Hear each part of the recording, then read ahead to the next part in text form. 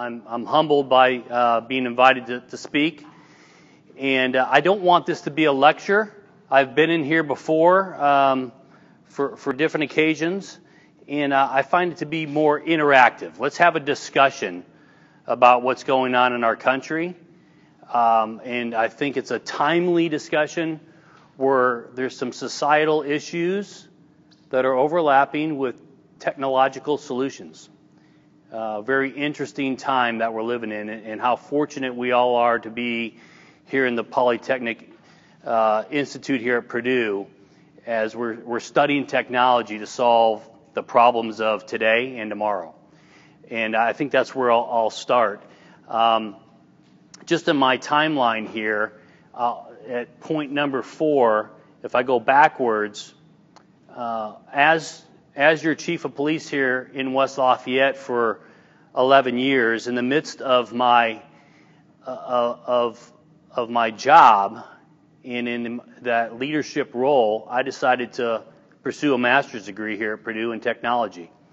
I recognized, I came back from the F.B.I. Academy, and I had some leverage and some credits, actually, some graduate school credits that I wanted to turn in to something, to parlay it into a degree. And at the time, this was 2011, 2012, there was this interesting concept going on in our country about police body cameras. Most jurisdictions thought it was a novelty, and it would be a phase. It would come and go. But I recognized early on that it was something, as I started in the College of Technology in 2012, that's what it was called back then, that it was something that I recognized as probably being the next wave of technology for police officers. Addressing points of accountability and transparency. I remember our officers going on calls for service in about 2010 to 2012 as the iPhone became really a commonplace with our college population here, our college residency. And I think our officers were going for calls for service specifically in the Purdue Village. And they would roll up on a fight call or an incident where they're having to take law enforcement action, and everybody's got their iPhone out and they're recording our officers doing their job. But they're doing it maybe from across the street, from 40 feet away, and they don't have beginning to end. They don't have the interaction of the dialogue between the officer and the people that they're dealing with, and conclusions can be made. Uploads to social media, and maybe not telling the complete story of what was going on. And if you're in a college environment, I think it's exponential that you recognize these trends, specifically these technology trends, because you all are on the cutting edge of that. And I think you help us older people, and I think I'm old enough to be everyone's dad in here. I have 2 kids at Purdue and 1 at that other university in Bloomington, so we send checks to both.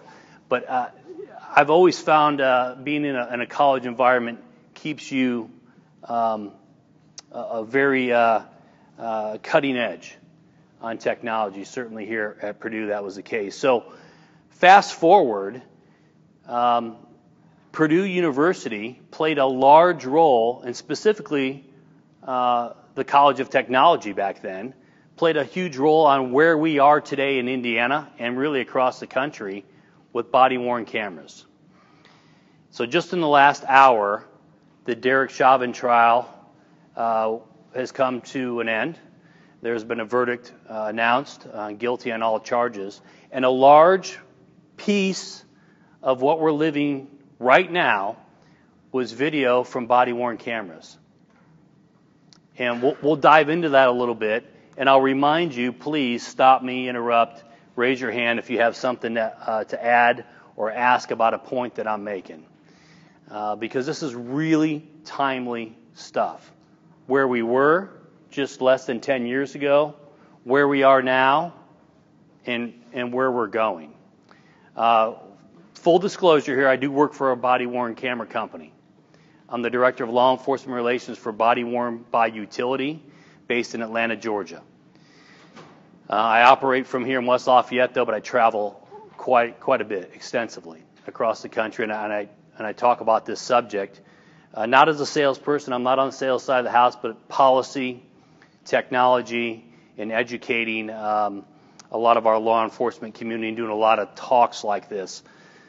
Last night, I was on a Zoom meeting. I did a presentation to the Alaska NAACP as Anchorage is getting ready to deploy body-worn cameras, and giving them some points, some relevant policy of where we are in the law enforcement sector, and then also where we are going to go. Today I was lecturing this afternoon to the Maryland Sheriff's Association. So you can see this from Maryland to Alaska. Both sides of our country are talking about what we're talking about here today in Polytechnic. All right. So I like this phrase because it speaks to what we do as a company, but also the broader spectrum of law enforcement's advancement, of not asking an officer to do something that technology can do for them.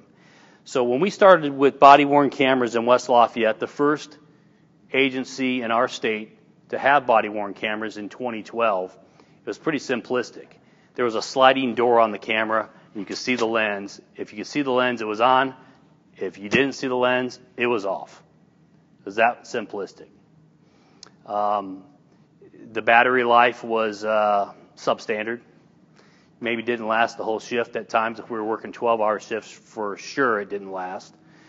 Docking stations where you had to physically take that camera, put it in a downloading connected system, and upload it to either servers or really not. Nothing was cloud-based at that time. Fast forward to where we are today. We're light years ahead of that, but there's still technology out there that officers are using that is problematic, not cutting edge, and not probably the best solution for problems that exist where sociology and technology overlap, and I think we're seeing that play out across the country.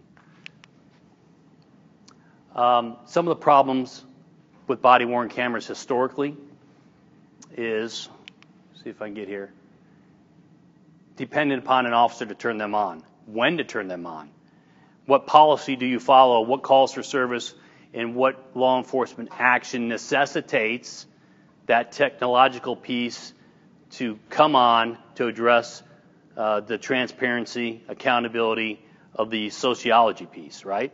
So you can that theme I'm kind of weaving here today is the overlap of technology solving today's problems, and you guys learning to go forward here and address problems of tomorrow when you leave Purdue University.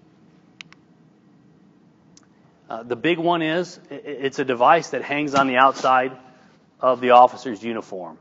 It's subject to being knocked off. Again, I'll point to the events of today. If anybody watched part of the Chauvin trial, you saw video that you didn't see last May. You saw iPhone video of an incident, and it told a certain story that I think we all saw and looked at in dismay. But we didn't see video from the officer's perspective because it was protected by the prosecutor for trial, as not to taint a jury, as not to prejudice anyone in the process. That's normal. But so in the last few weeks, we saw body camera footage, and one of the things I pointed out right away, because I see it happen all over the country, is the body camera fell off during the struggle, and it's recording the streetlights, and it's not recording what's going on between one of these officers and George Floyd during the incident. So that's a real problem that police departments are continually dealing with. that anything hanging on the outside of the uniform can be yanked off or can fall off during a struggle or a foot pursuit even.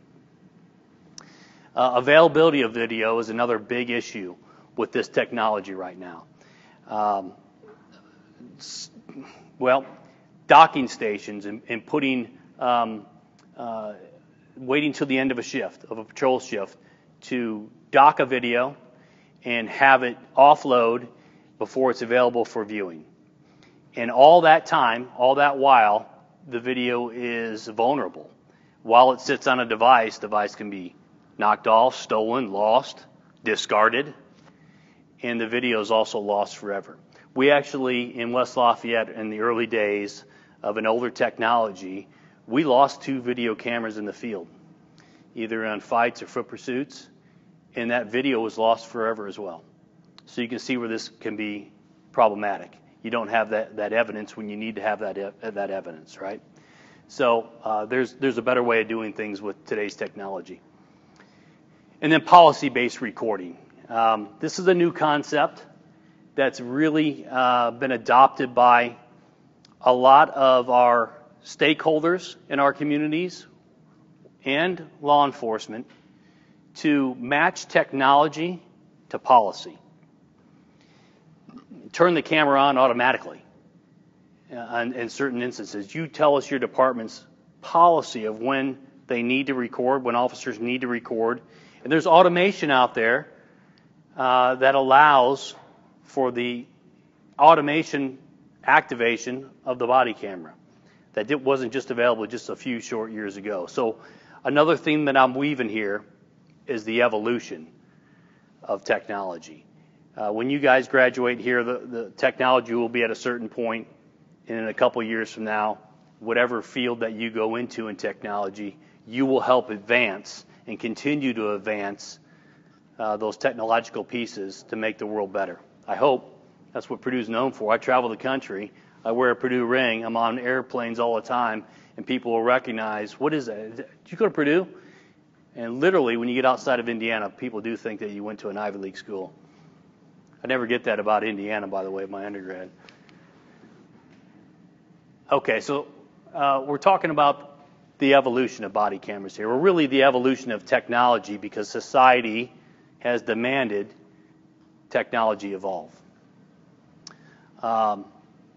Just one large piece of activating the body camera that's been perfected, our company and a couple others do this as well, is turning on the body camera when an officer pulls their weapon. Would you agree that out of all the things that an officer does, that one instance of use of force needs to be captured on video? Will we all agree? If there's anything that you do that you have to have the video on, as a former police administrator, I would have nightmares about having an officer-involved shooting or use of force involving a firearm and having to go to WLPD, and I've done this, by the way, and say, you know what? We don't have the video of that incident. The officer forgot to turn the camera on. And can we blame them? They're in the middle of a life or death situation, and they're taking care of business. They're doing what they're trained to do, and they didn't activate a body cam with the push of a finger. Technology exists to take care of that problem and make sure that we have that transparency and accountability piece.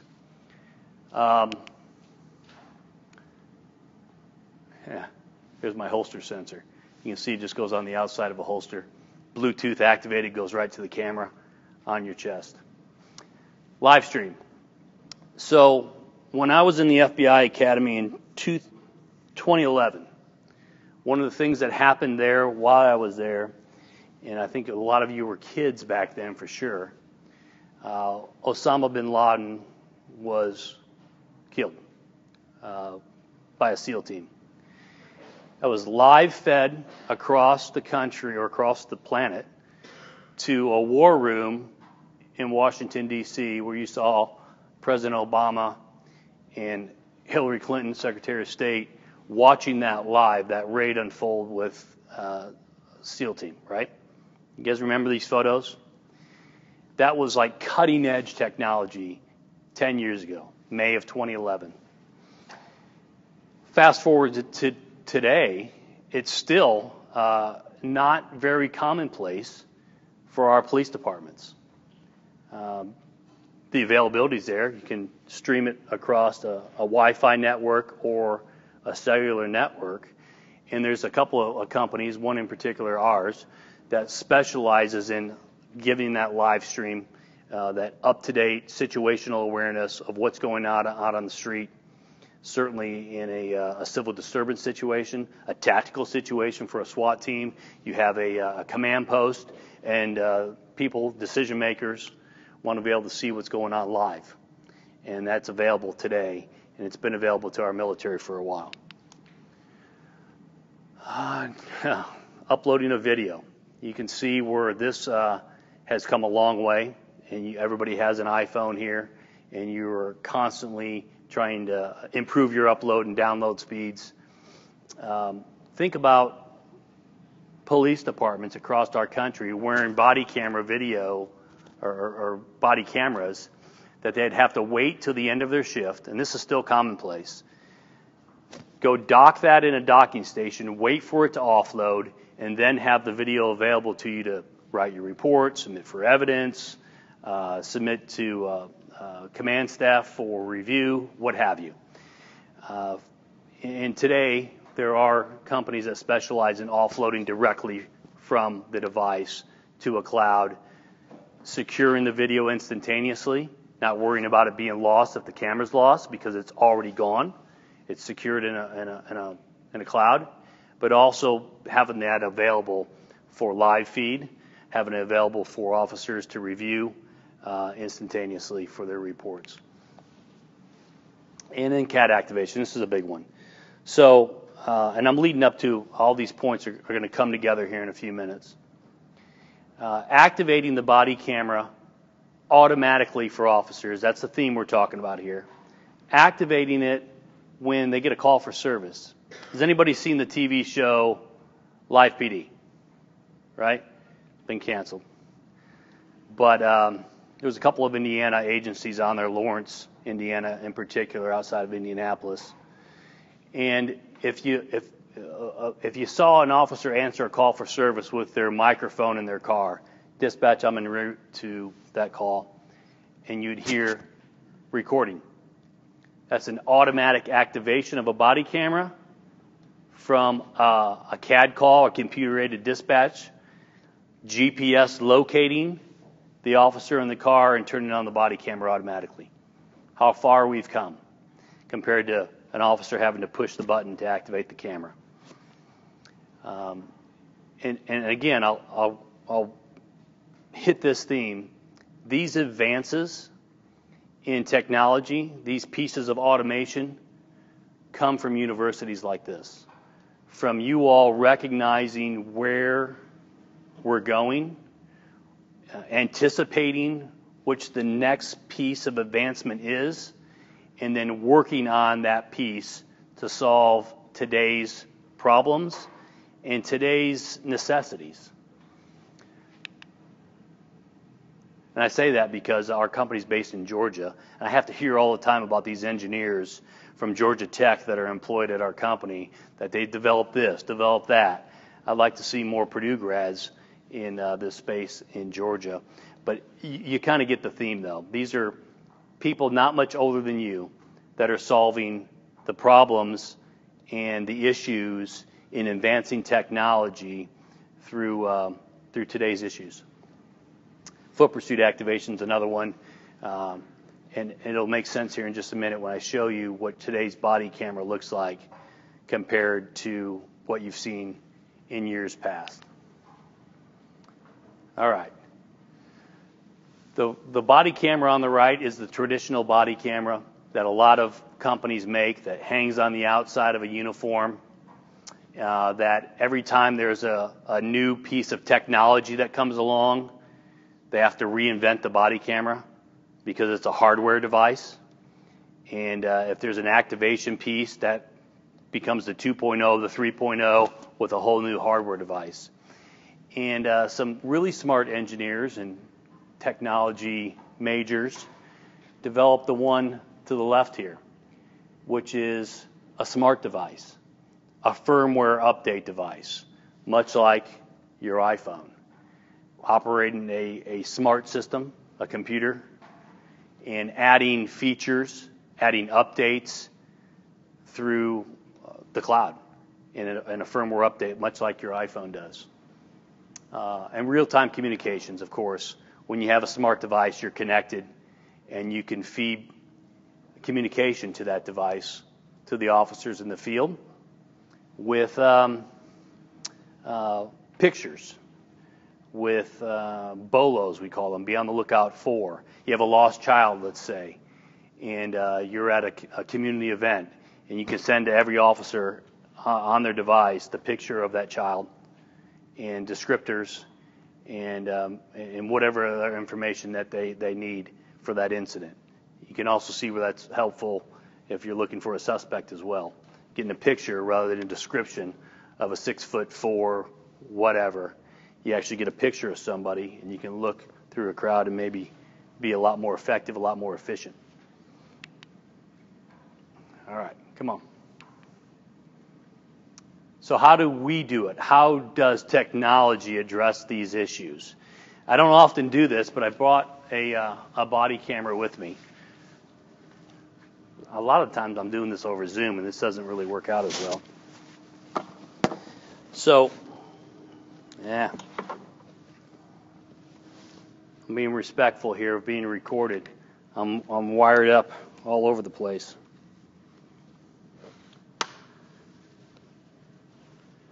Bear with me.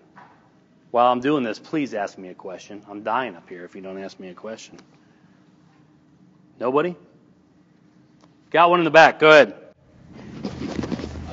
Even though police body cameras are released by media outlets, like that they don't show the whole story, that they only pick and choose which part that they want to show and not the whole story. Great question. So, the availability of body camera video to the media, and then are you talking about the media editing? The media only picks a certain part that they want to show. Yeah. That's a big part of the reason like riots and some of that stuff happening. So that's a great point. That release of video where you don't have to actually take a disc or a thumb drive to a media outlet or have them come pick it up. This is all just sent on links now, email links, and sharing of video that's required by law. I helped write the law in Indiana for release, redaction, and retention of body camera video back in 2016. And very specific on what you're talking about there. But, you know, the media gets to pick and choose often how much they show you and the length of that. I guess there's multiple ways to unpack that, right? But at the end of the day, there are some requirements that require redaction, I think, that we can all understand. Victims need to be redacted, at least their faces. Oftentimes when you're talking about victims of sexual crimes specifically. Children certainly need to be redacted as well. In our state, they certainly are. Nudity, I think if you watch Cops or Live PD, all that's been redacted for good reason. Members of the public that are deceased, dead bodies and such, always redacted. And that's where the media doesn't get to pick and choose. That's what's given to them by law. But the segment on how much they show you, they get to taper off. That's why in court, I think it's important that we look at things from the beginning to the end. And I think we saw a lot of that play out here nationally here in the last couple of weeks in Minnesota. So I'm wearing a body camera.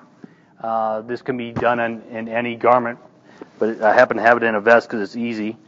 And as you can see, today's police body cameras resemble a cell phone. Why? Think of the R&D that goes into this type of technology. Okay, you have a GPS unit. You have a computer processor. You have a gyroscope that knows if it's like this or like this. Why is that important? Body cameras today have a feature called Officer Down that will alert if the officer goes prone in the field and send a GPS coordinate to their location and send people to help. We actually had a save our company did in St. Louis just this past year. It also has an accelerometer. It knows how fast you're running, how fast you're going, and can activate the body camera based on your speed and based on the jostling of the camera. So you can see where technology has gone in the body camera space of leveraging existing technology and bringing it into a space that can use that existing technology and add features to it. This camera here is not a cell phone. It uses the principles and the operating system of an Android device, but it's been locked down by software where you can't make a phone call on it, you can't get a text on it. All those features have been stripped out of it. But a way of thinking outside the box, what is out there technology-wise that can be leveraged for other uses? And I think there's some engineers in Georgia that really did a good job on patenting that technology. As you can see, you can barely tell that this is a body camera. The only thing that protrudes is the lens, and it also can't be knocked off. And it's a connected device. As long as you have cell service or Wi-Fi connection, it's constantly connected through GPS. It's constantly connected for offloading and lifetime release of body camera video as well.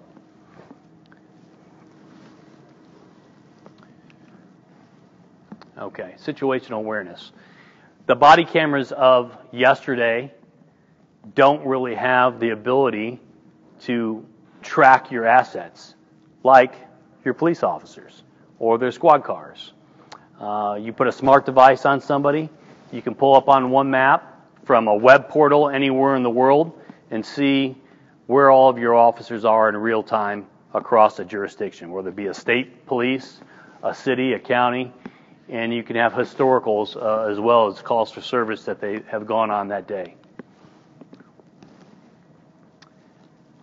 Leading edge body-worn technology. This is a big concept. Policy-based recording of merging, I should say, technology with policy. It's a concept that's really caught on across the country where a police agency, a law enforcement agency develops a policy of when they want to have body camera video.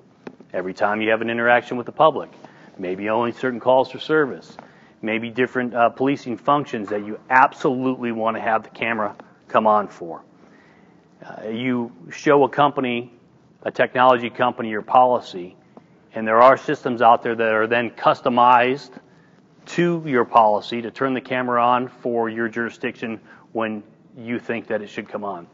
And that's the concept that's really caught on across the country. Immediate video offload, we talked about that. That's a new feature that has evolved by the necessity of having the video instantaneously. Real-time communications, the connected officer. We have several incidents in my career that I can think of, and I spent 25 years policing in this city, where we'd call out in the analog days over the radio, send an officer on a call for service.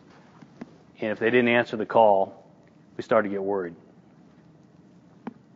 You know, Unit 49, your location, no answer, no answer. Maybe they were out on a traffic stop and they didn't answer. And reduced to going out in a geographical district and searching for an officer and hoping you didn't find the worst. And I can think of a couple jurisdictions, Indianapolis in particular, where that was not a good outcome when an officer didn't answer the radio. Today, you have real-time situational awareness of an officer's location. They don't answer the radio. They go down in the line of duty, GPS coordinate, alert, live stream to dispatch of why they went down, We had an officer in St. Louis last April. Foot pursuit, suspect in custody, going back to his car by himself, had a heart attack. Young guy, in his 20s. Went down. The camera did what it was supposed to do. It alerted that the officer went prone after a countdown of 30 seconds or less. It started a live stream to dispatch that showed that the officer was down. It became a communications device to talk to the officer, try to communicate with him. And in this particular instance, GPSed his location for other officers to come to his aid. 24 years old, not much older than most people in here. This happened on a Friday, and he was revived and saved. On Monday morning, his wife gave birth to their second child. You can see where technology has come together to solve problems and issues in people's lives. A very important feature of the connected officer these days.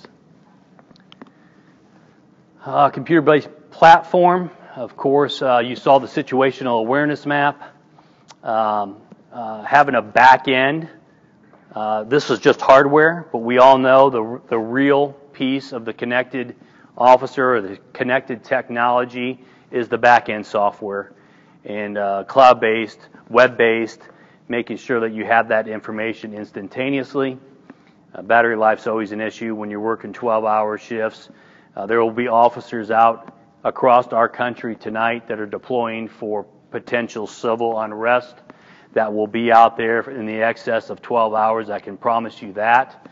And will their body camera continue to record if they have to go into overtime, if they have to be there for 16 hours, let's say?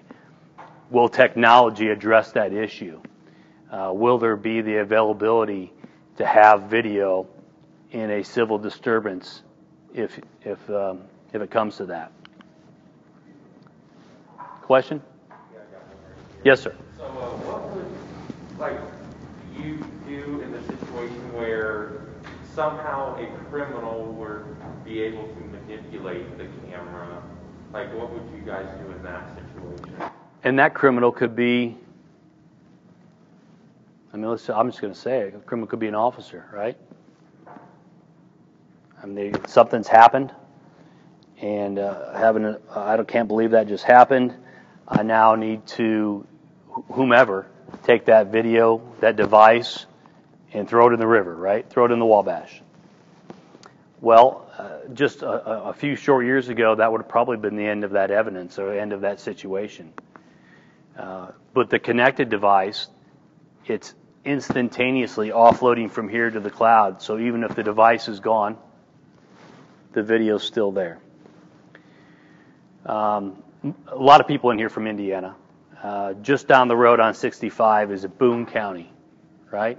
Lebanon, Zionsville. Boone County Sheriff and I are very good friends. March of 2018, not that long ago, Deputy Pickett was killed in the line of duty. K-9 track after a robbery, and we're in this system. So not that far from home here in West Lafayette, right? A fatal wound, not survivable, but the system did what it was supposed to. It was connected. The video was secured instantaneously in the cloud that recorded his murder. It was used in the trial to secure a conviction. The cavalry was sent, but it didn't work out the way we would have wanted it to work out. I can tell you this, though, that just a few short years earlier than that, there might have been an instance, to make your point, where that video could have been taken off the officer and never to be seen again. Thank goodness that you all are sitting in these seats and are working on these issues to advance that technology to solve these issues and solve these problems that we're all facing, right? We're more connected than we ever were. And in cloud-based, we talked about redaction being a very big component and not going the old, we used to redact frame by frame, literally in 2012. Go frame by frame and blur out this and that and the other. I'll get to you in just a sec. But now, we have artificial intelligence in the cloud that can recognize the face, track it throughout the video, and redact it instantaneously. Yes, sir. How do you test the durability of the camera on the outside, the lens itself, so it doesn't crack and then make the film blurry or footage blurry? Say someone, the officer were to fall and the screen were to crack. How do you make sure that doesn't happen? Yeah, and there are standards in the industry when you compete for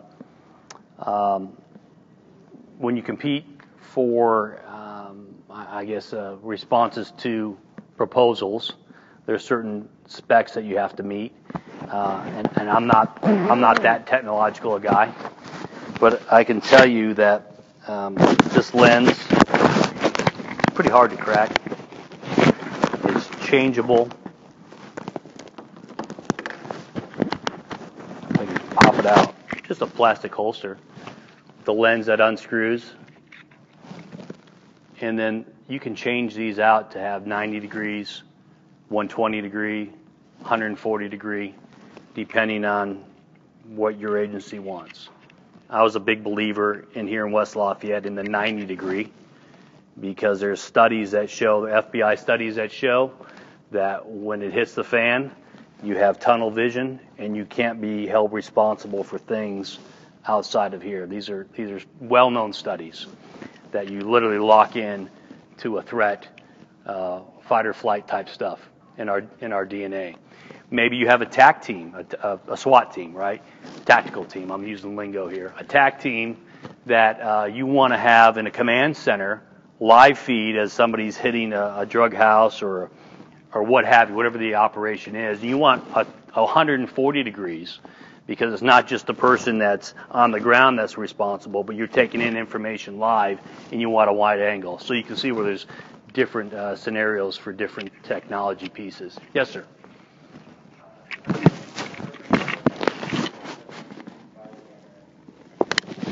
Good question. Great question. So to repeat that, has anybody ever been able to hack a video that's being maybe uploaded or it's already in the cloud?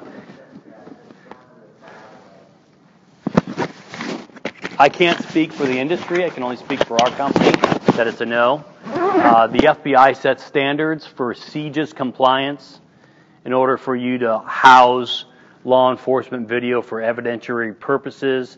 It has to meet certain standards of encryption and certainly protection. We house everything in the Amazon government cloud, which is also used by the alphabet soups of the federal government, the DEA, the FBI, and the CIA. So I think West Lafayette's video here in town will be the least worried about if the Amazon government cloud were hacked, right? But that's a good question because it is vulnerable from the device to the upload, right? And there are encryption requirements for you to meet in order to use that cloud for storage of law enforcement evidence. Now, I can't answer beyond that. I'm not that guy. Yes, sir. You guys need to change the vest to make sure it's not too heavy. Because I know a bunch of having a bunch of equipment can make it heavy, and so adding a smartphone to your chest doesn't make it heavier. You guys get the vest yourself? Yeah. So asking about the weight of the vest and the weight of the cell phone, adding to that, there's been a trend in law enforcement to move things from the belt here to the chest for weight disbursement. Not a big fan of that look, by the way. I'm more of a traditional policing uniform, but I get the concept to get it off of the hips because a lot of officers do have back problems because of all that weight. So this is really a small piece compared to some of the other equipment the officers have to carry every day. Yes, sir. Is there anything to stop the camera from getting out of line with the lens so it doesn't completely get the field of view? Great question. Because in our device, I can tell you this, you're aligning an exterior lens with a built-in camera lens, and there is a very distinct holster with a notch that locks in with magnets to make sure that it seats. And if this were on and it's not on, you would hear an audible bell tone to know that it's seated properly and that the camera is ready to go. A connected device like that can give you reports instantaneously of a sergeant can sit at roll call now on a laptop and see everybody in the roll call, what their battery life is live, both for the camera and for your holster sensor, and make sure everybody is starting with a camera that's turned on, that's functioning properly, that's charged and ready to go for their tour of duty. That's literally where we are today on the technology spectrum of body cameras. All right, this is a big piece here. So our company specializes, I told you, we lead the industry in turning on the body camera automatically. And I'm proud to say that we were recognized about 2 weeks before the events of Minneapolis, Minnesota last year by the NAACP, National Board of Directors. I've had several great conversations with President Derek Johnson of the NAACP requiring body cameras to have certain features that turn on the camera automatically, eliminating a societal issue of implicit bias and solving that issue through a piece of technology. Okay, kind of take that in and think about that. One of the concerns is fairness and equity that the NAACP works on.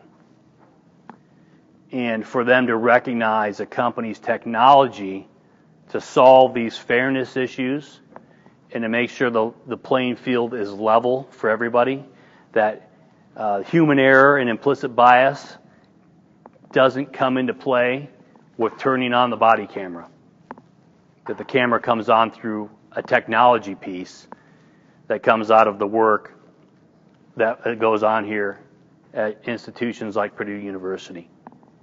What an overlap of problems in our communities and society with technological solutions, right? So I'm proud that I was part of making that possible, presenting to the National Board of Directors and securing that endorsement and advancing our body camera to solve problems of today.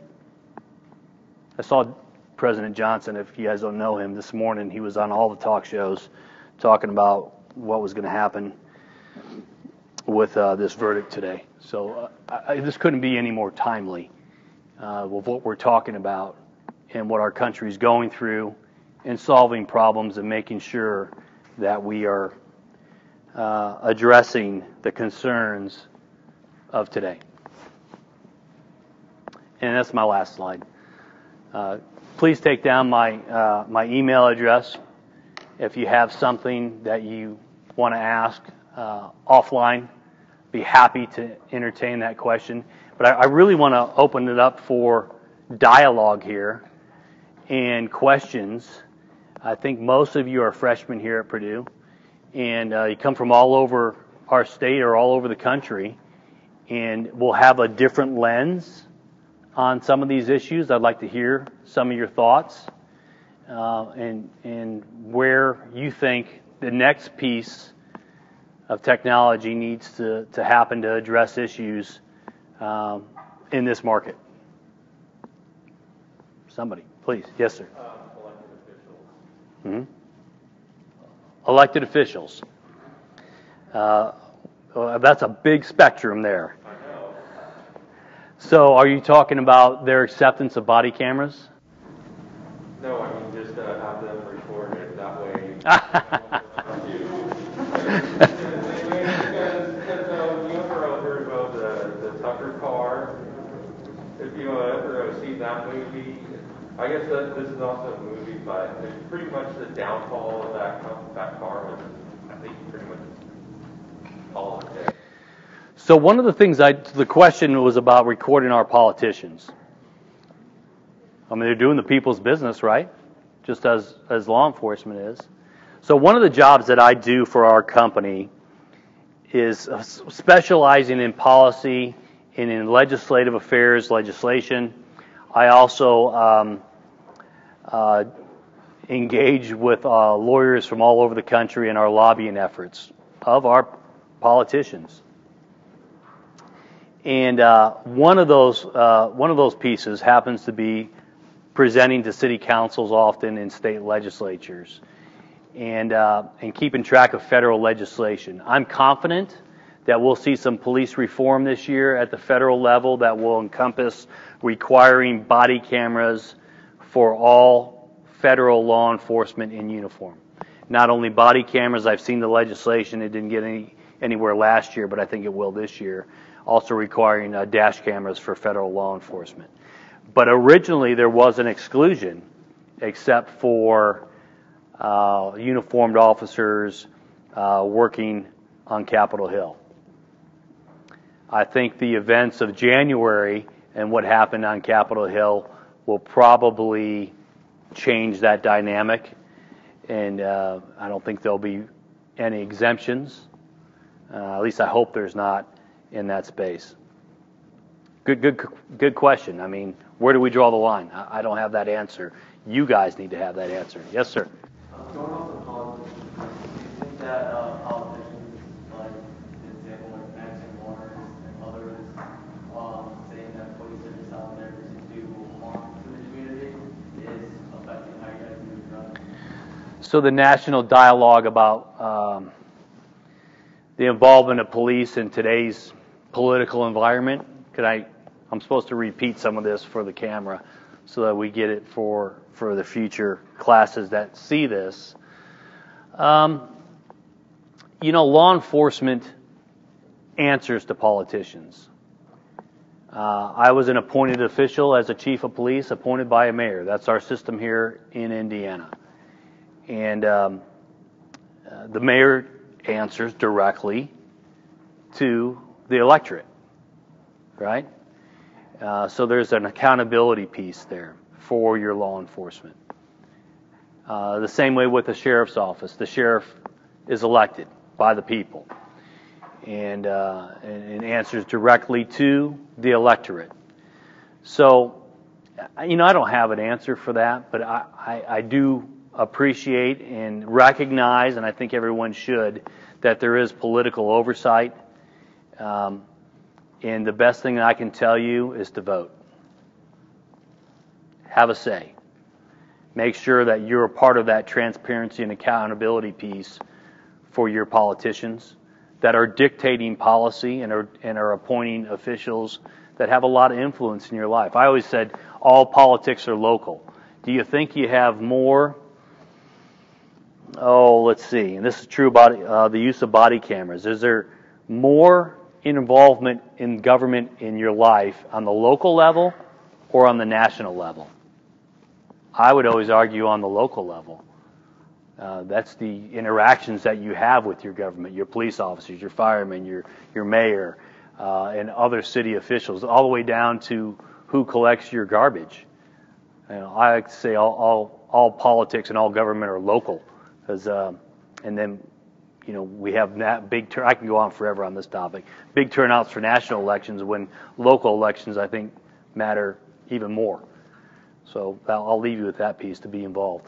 Yes, sir. Do you believe body cams are the most important piece of equipment that an officer carries? I can't underscore most important, but I think they are extremely important because they interact with policy.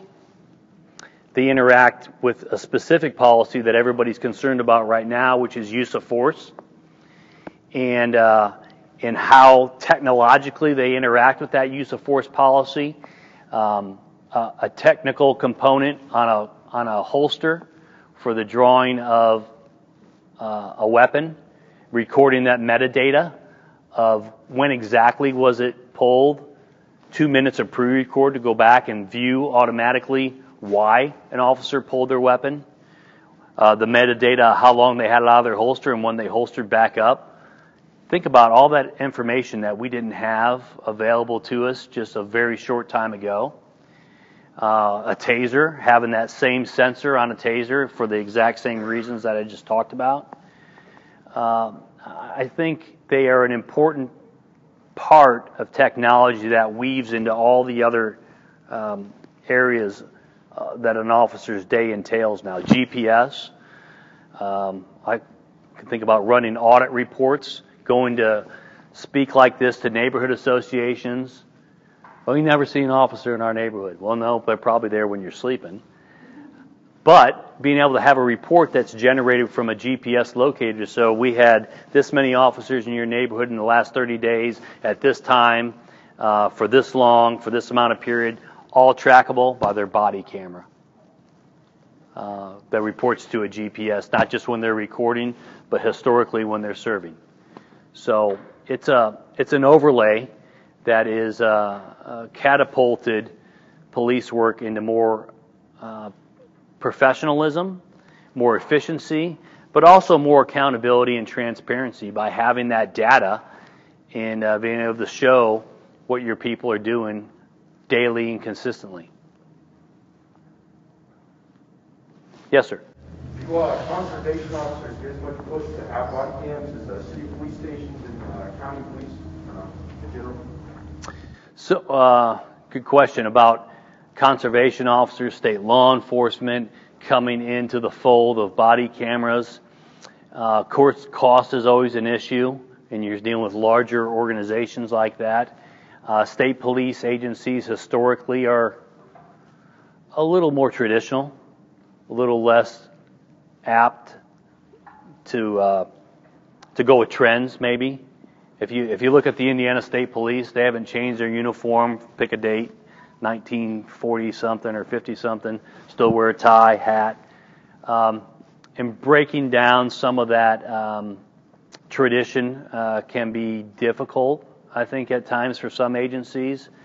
But I know there's an effort right now to put body cameras on our state police here in Indiana and across the country, and DNR officers play into that as well. Yes, sir. Officers wearing body cameras, has that increased or decreased the amount of interactions that they have with people? Wearing the body cameras increased or decreased the interaction of law enforcement with the public? Don't know. Sounds like a good research project. I didn't mention this. My research project when I was doing my master's work here at Purdue was police body cameras.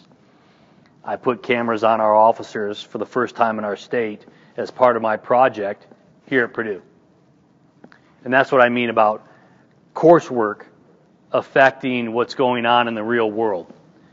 And we would measure things and study and gather data like you're talking about. But I think that's a good piece. I know there have been studies in California about the effect of body cameras on complaints on officers and on use of force incidents, how they affect those two things. But the overall interaction of law enforcement with the public they serve and the metric and the measure, that sounds like a good master's degree project for you. Might be able to talk a professor into accepting that. And literally, that could be a thesis right there. As you start to think about solving problems and taking something that may be unknown that nobody else has studied, that's what I think that's what professor works on here to advance Purdue Polytechnic in addressing today's problems with research and studies and solutions, answering questions and problems. Thank you. I appreciate your time today.